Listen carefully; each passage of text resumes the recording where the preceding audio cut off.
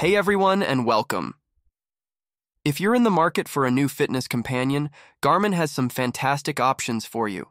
Today's showdown is between the Garmin Forerunner 165, a laser-focused running tool, and the Garmin Vivoactive 5, a smartwatch that strikes a great balance between fitness and everyday features. Here's exactly how they compare. Let's kick things off with the design. The Forerunner 165 and Vivoactive 5 share that classic round smartwatch aesthetic, making them suitable for both workouts and daily life.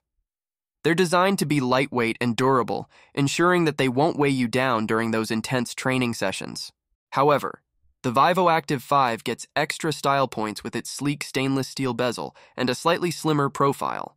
Now, if you're like me and sometimes fumble with touchscreens during sweaty runs, the Forerunner 165 will be your best friend. It boasts 5 physical buttons, giving you that satisfying tactile feedback for easy navigation, even when your hands are less than steady. The Vivoactive 5 takes a more minimalist approach, offering 2 buttons alongside a responsive touchscreen.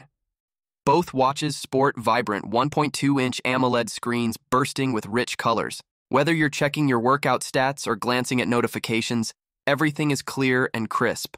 And hey, adventurers and clumsy folks like me rejoice. The Duo is built with 5 ATM water resistance. And of course, Garmin gives you a range of fun color options for each model, so your tech can match your personality. Okay, let's look under the hood. The 2 devices are packed with sensors to track your health and fitness. We're talking heart rate monitoring, built-in GPS, sleep tracking, the works. However, there's one key difference. The Vivoactive 5 doesn't have a barometric altimeter.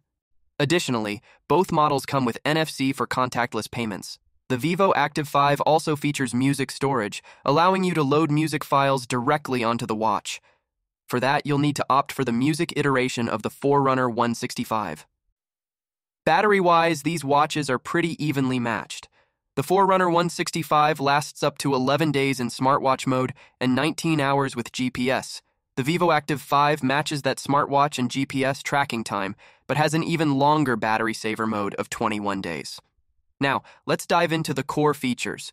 Both watches excel in the health and fitness department, covering all the basics like steps, calories, sleep, and stress monitoring. However, true to its name, the Forerunner 165 is a runner's paradise. It goes deep with advanced metrics, training plans, and even race predictions on your wrist. Garmin Coach integration is a huge bonus for runners who need personalized guidance. On the other hand, the Vivoactive 5 is the ultimate all-rounder.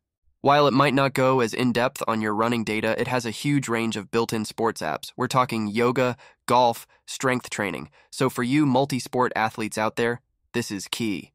As far as pricing, the Forerunner 165 typically starts at around $250 for the non-music version, while the music-enabled version retails for about $50 more. The Vivoactive 5 usually has a starting price point of $300. So which should you pick? Both the Forerunner 165 and Vivoactive 5 offer compelling reasons for consideration. The first is the clear winner if your fitness focus centers squarely on running. Its array of metrics make it one of the best value for money runners watches around. The Vivoactive 5 shines for users who want a balanced approach to health monitoring and a broader range of activity tracking options. It's also a better choice for those seeking smartwatch conveniences, such as music storage. If you want a capable fitness tracker with a stylish edge, it is the one to go for. Let me know in the comments which one you'd pick, and don't forget to like and subscribe for more tech and fitness breakdowns. Thanks for joining me.